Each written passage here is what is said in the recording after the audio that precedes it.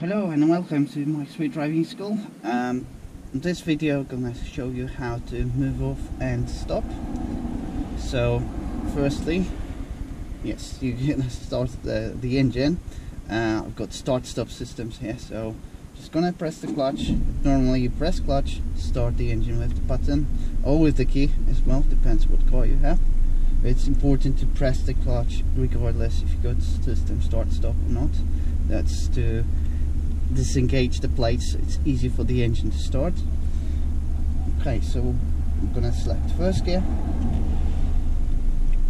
Now you can set gas, so just a little bit gas, about 1,500 revs per minute.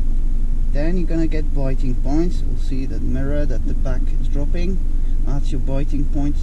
Now look over left shoulder, left mirror, middle mirror, and then you can signal.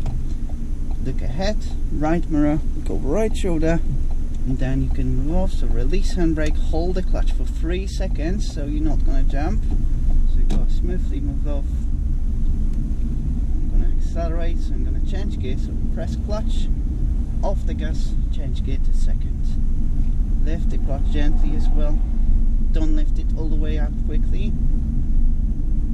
And then I'm going to park. So I'm going to check middle mirror, left mirror, signal.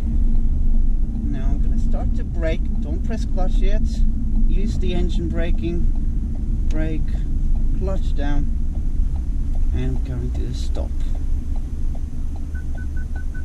So now apply handbrake, select neutral, cancel signal.